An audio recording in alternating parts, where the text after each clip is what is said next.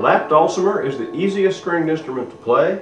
This little instructional sequence is going to show you how to play and get you started. So the dulcimer has 3 strings basically. If you have a 4-string dulcimer, you probably have a doubled string right here. And the best way to get started is to take your right hand, rest it on the side of the dulcimer, and pluck the string that's closest to you. Just pluck it.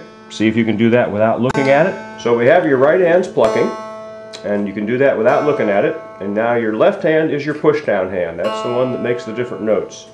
You make notes by pushing down on that first string next to, but not on top of, one of these shiny bars. They're called frets. And you can see I put some labels on some of these. The 3rd space, the 5th space, the 7th space, and the 10th space. And when you press down, you want to be next to the fret. If you get too close, you're going to muffle the sound. If you get on top of the fret, you're going to muffle it. And if you get too far away, you're not going to get a clean sound. So I tell people, leave space for an ant to walk between your finger and the bar you're pressing next to. Now that you can play notes on the dulcimer, your next step is to play a song. A simple song that you know pretty well by ear. You can figure it out. Mary Had a Little Lamb starts here on 5.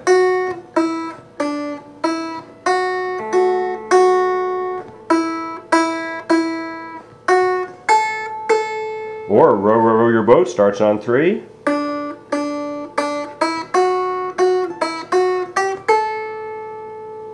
Or Twinkle, Twinkle, Little Star starts on 3 and jumps up to 7.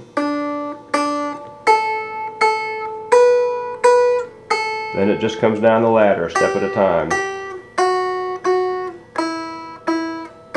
And lots of other simple songs that you know you can find on the dulcimer. A lot of them are going to end right here on the 3rd space because that's the bottom of your major scale. Do, re, mi, fa, sol, la, ti, do. Now that you've learned how to play 1 or 2 songs by ear on this one string, plucking with your right hand, you've got your left hand pretty much knows what it has to do. Now we're going to change things for your right hand and introduce the pick so you can strum the song like this.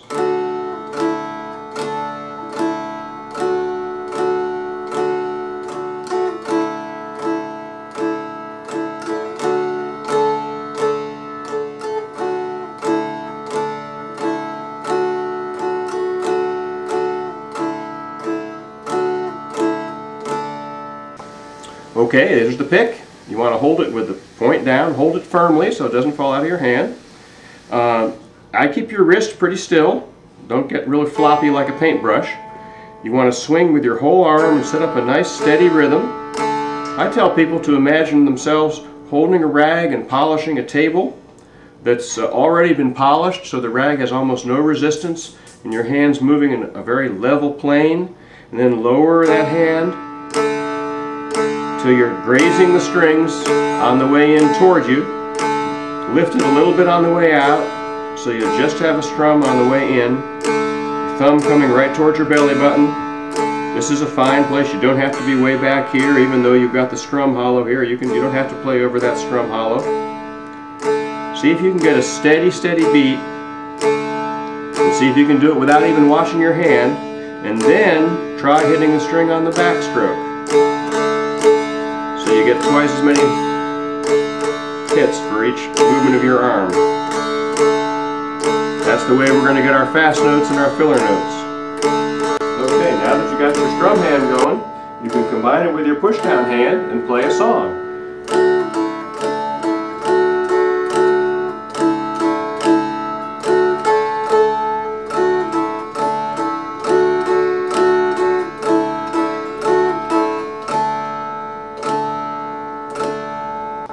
So there's no one right way to play the dulcimer. It's a nice thing about a folk instrument. And you can use multiple fingers wherever they fit. So we could do Mary Had a Little Lamb like this.